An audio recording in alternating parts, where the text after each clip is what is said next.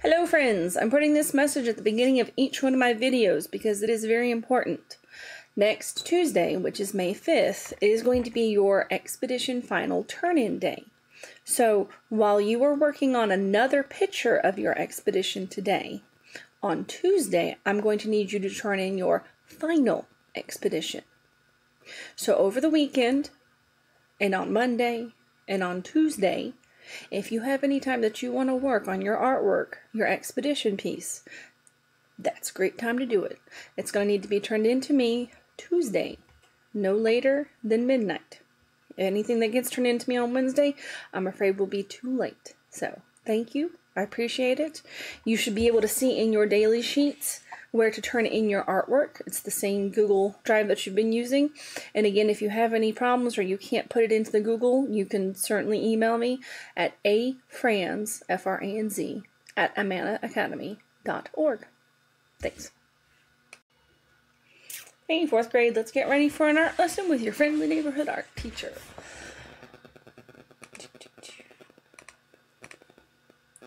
So, before we begin, you're going to need, like usual, paper. Lined paper or printing paper is fine. A pencil and eraser, and some coloring supplies, crayons, color pencils, or markers.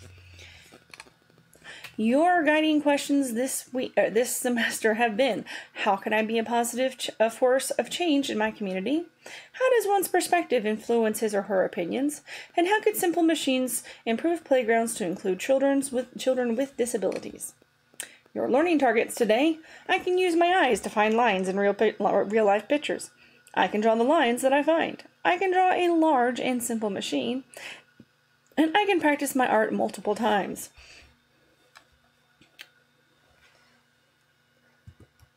I know that you guys have been doing these a lot. You are going to do it at least one more time. We're going to need for you to work on your simple machines at least once more. So I'm going to show you guys how we're going to do one. I'm going to pull up one.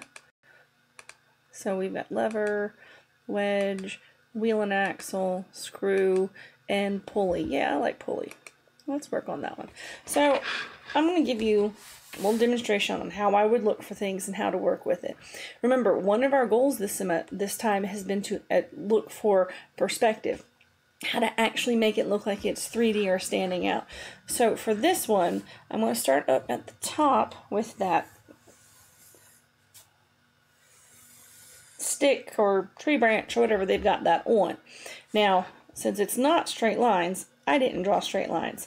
I just drew the top and the bottom. Now if you look around the middle, there's another line that is an implied line. It's not really there, but it's dark. It's light up top and dark on the bottom. So I'm going to make that metal plate that's in the picture. I'm going to add the screws tops. And if you notice, I'm actually giving them a little bit of perspective too. Then comes down here. So the first thing I want to try and draw is the circle. So it's got two parts that we're going to look for. This is the outside part where the piece is going to come right here. But then there's the one next to it too. So I'm going to add this. It's going to need to be the same direction as the other one. The same slope and going the same way. I'm trying really hard to make sure that they stay the same distance apart all the way around. So now I'm going to look at the, well, it's an axle that keeps it on there. So while it does come down like that, you need to look for more lines. There's more than just that one. There's also a part next to it, and I wouldn't see that through it, so I got to erase that. And then it's got the part that comes in, and that comes right about there and stops. And then there's the other side of it, but you can't see that one all the way, so it's just like that. And then there's got a little bit of a, it must be the other metal plate. Kind of makes that little dipping up there at the top. So I've added some depth to my picture by adding these other spots. Now I'm not done. It's got the circles that you can see through, and if you're really paying attention, you're going to notice that there's yet an even one more implied circle or line that implies another circle, and it's kind of hidden. So it's got that circle.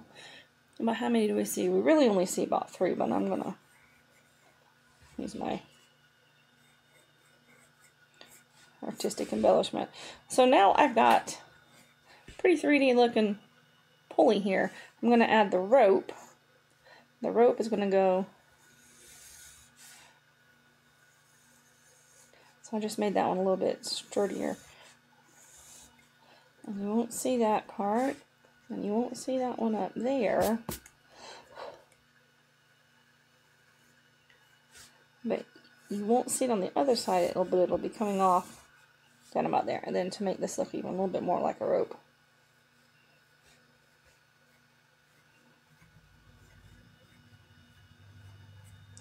And then,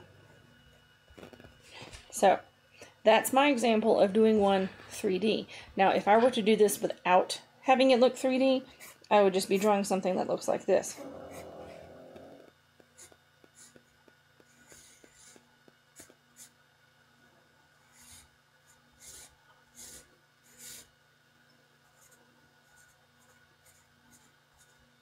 Which kind of looks like a weird person with too many eyes and kind of weird hair. So you can see the difference. This is kind of what we started with, but now we're working on adding some depth to it. You want to add some lines to it in this spot where it's on the bottom. It would be in the shade. This part would also be away from this would also be in shade. This whole part would be in shade. Some of this would be. So one of the nice things about having a picture is that you can look at it and look for where the darker parts of things in the picture already are. You don't have to come up with it. It's already on your picture. So use one of these as your examples on how to figure out how to draw something and make it look a lot more 3D and in perspective. So you are working on another version of yours. So continue working on whatever it was that you were working on Tuesday. If you feel like you need to start a completely new one, go for it. I mean, like do a completely different machine, that's fine. If you were drawing the screw and you'd realize that that's really hard, because they are, that's fine. You can start another one, because remember, I am going to need something from you on Tuesday on what your simple machine is. Use your previous techniques, looking for shapes, looking for lines, looking for the shadows with the color, for making this picture look the best that you can. At the bottom of your page, that's not yours, that's a butterfly. At the bottom of your page, I want you to write your name. I want you to give me a sentence about why, in a short sentence, why you picked that simple machine to draw. Turn in to me tomorrow your newest simple machine with coloring, shading, and your perspective done. So, if you have any questions, you can always email me. I'm at afrans@amanaacademy.org. Your turn-in folder is right there, but it's also linked on your daily sheet, so you should be able to find it there. All right.